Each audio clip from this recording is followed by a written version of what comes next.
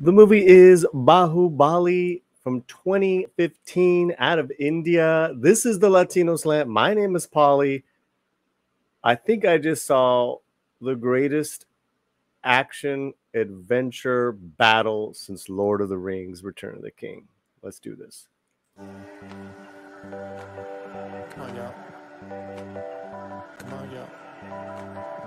Come on, y'all. The slant. Yeah, but is this the unplugged version? I don't know. I think it's the unplugged version. All right, Paulie, let's go. Paulie here on the Latino Slant. Thank you for joining me on this video. If you're new to the channel, make sure you are subscribed. Have your alerts on. Let's go right now to non-spoilers, my friends. And all my friends that have been just been so great with the comments on these other films that I have reviewed. Let's go back, right?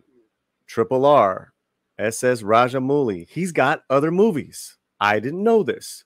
I was told this. Not only was I told this, people want to see my review, what I thought. And we're going with part one. It's called, let me get this right. I don't want to mess it up. Bahubahli, the beginning. Okay. Bahubahli, the beginning. It is on Netflix here in the States.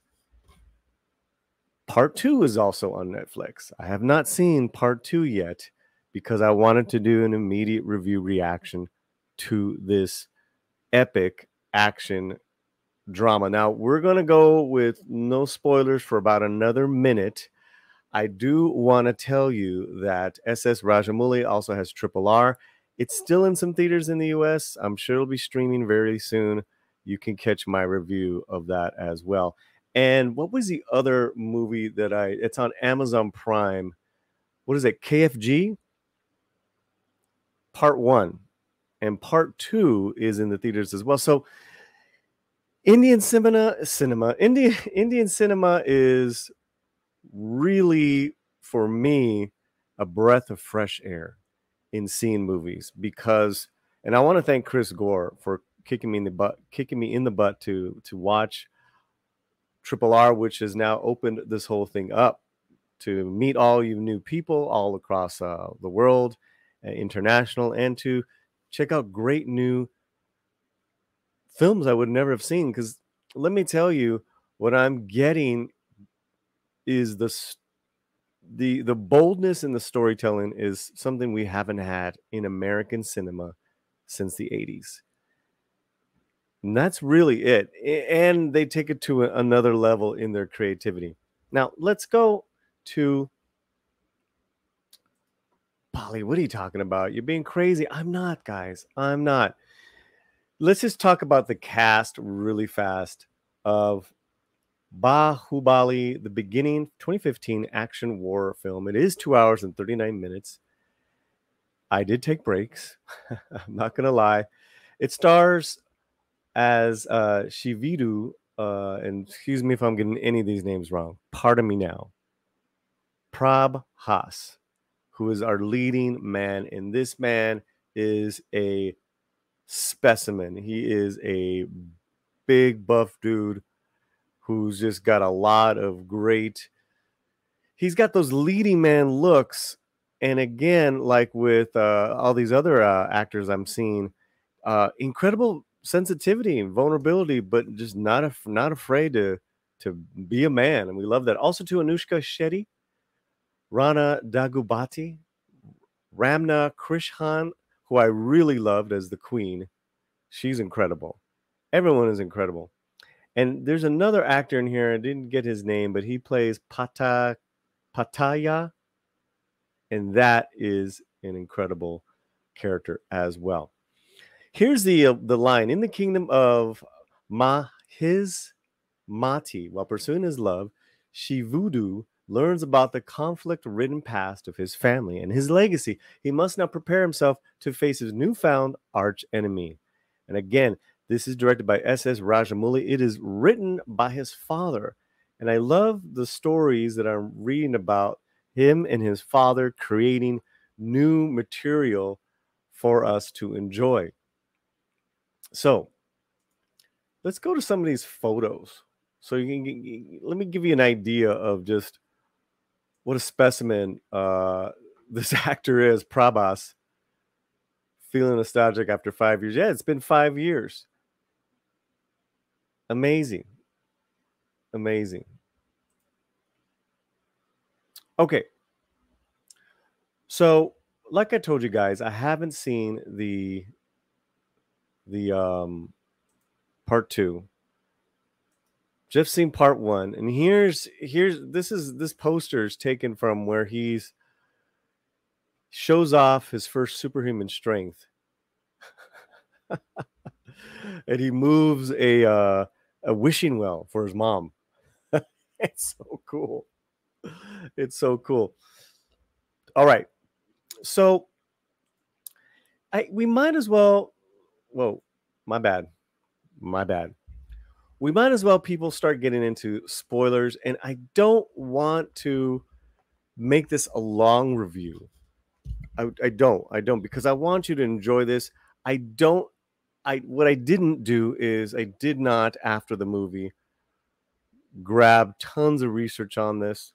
Who's who, what's what, the imagery, the gods. I'm very ignorant to that. I wanted to just enjoy it as an American moviegoer, and then I'll tunnel back, right? Then I'll tunnel back. I did learn that, I did discover that the story is the ancient times. So when I said at the beginning my line about Lord of the Rings, Return of the King, the battles, they got that and more in this, and just we'll get to that in a minute. So this is spoilers. Okay. All right. So I'm going to break down the story as plain. I'm going to be very plain, as simple as possible. Okay.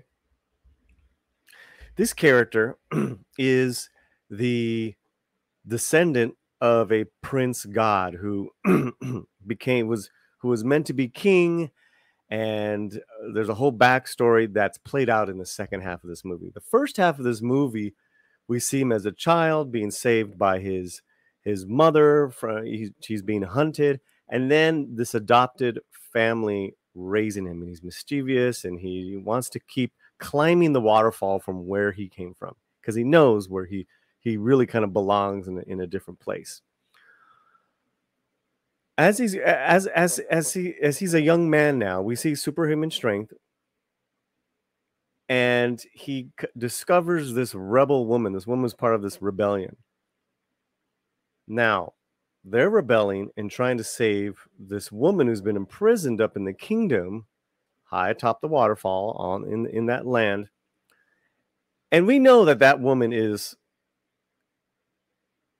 connected to our hero.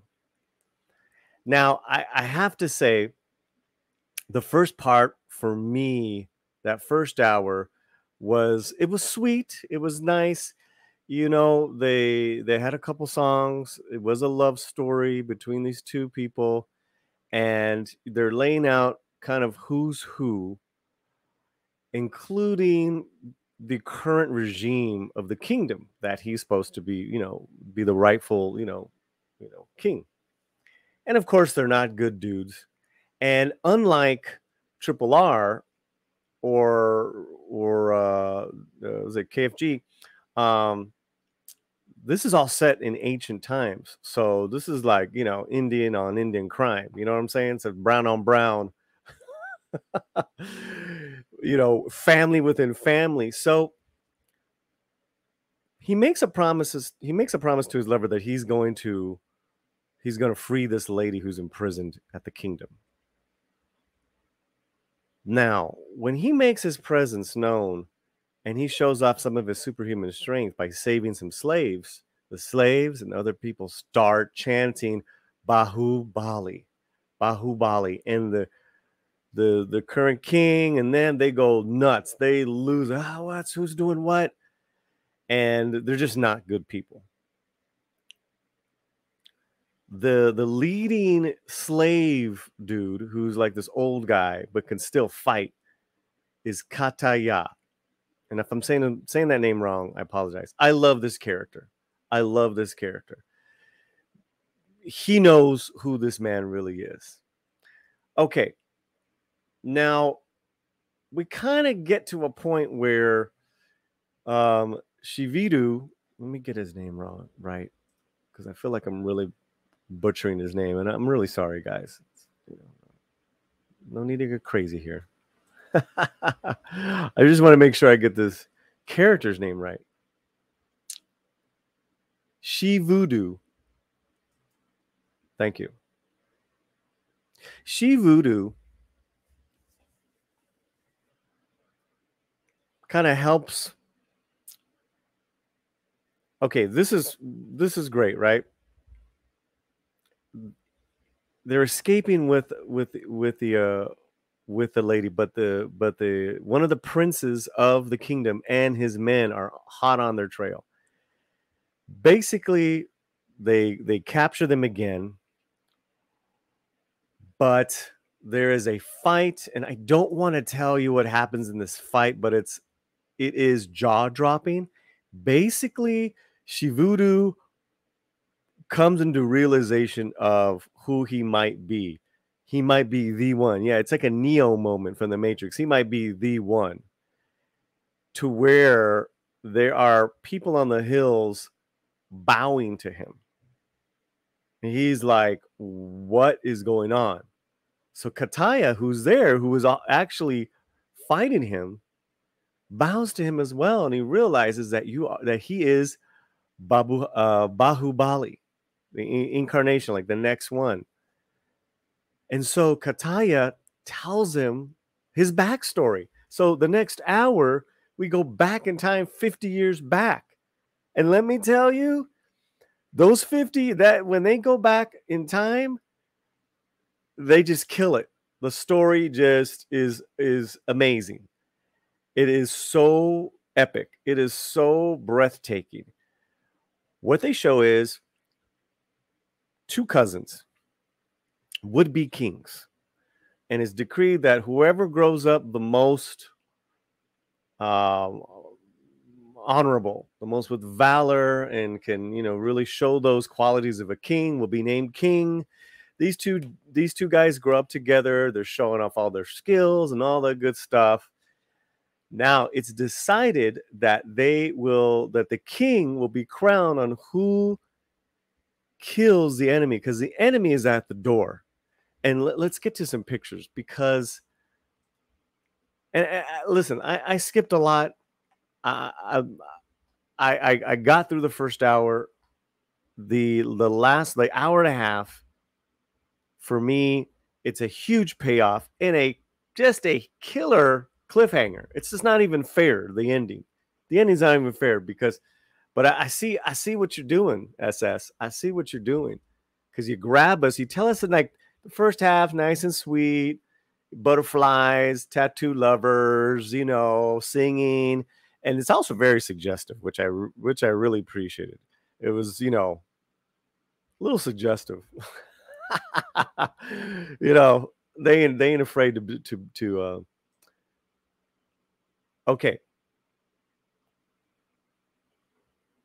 So here you're seeing the two. I'm trying to let me see if I can get a picture here.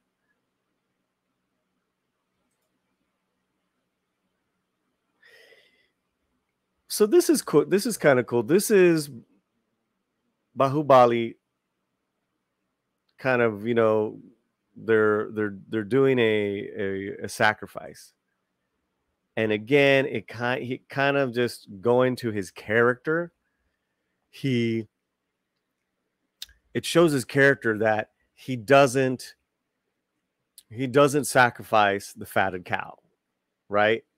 He in fact cuts his own hand, and he throws it at the god and Shiva. If I get it wrong, I'm so sorry. Says I'd rather you have some of my blood than this innocent animal. So I was like, whoa.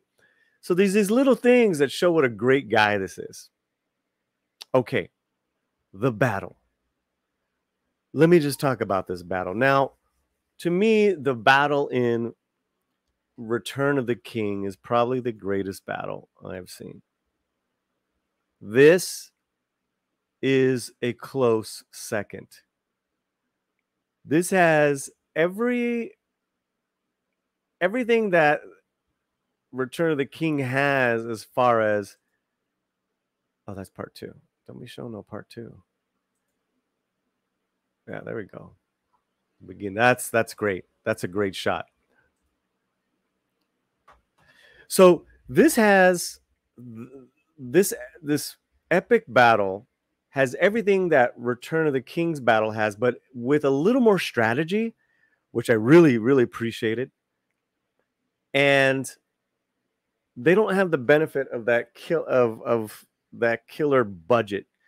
Not to say that the CGI was horrible, but there was more practical battles within. And the stuff that these two cousins do, as far as them smoking fools, them killing people, is just insane. And that the evil bad dude is, those guys are nasty. Those guys are nasty. Oh man. So that was a real it caught me off guard just how there was a lot of jaw-dropping moments in that battle for me. Some great payoffs, some heart, a lot of heart actually. And also too, just the what they're fighting for is pretty deep. They're fighting for their queen, they're fighting for their mothers, they're fighting for their homeland, they're fighting, their people, which our hero and his descendant really shows us his logic, shows us that he's not full of deceit. So I really loved it. I really was impressed with that ending. Now, that's all I'm going to tell you guys. That's all I'm going to tell you guys, because it is so readily available on Netflix, so you can see it. I'm going to see part 2. You best believe.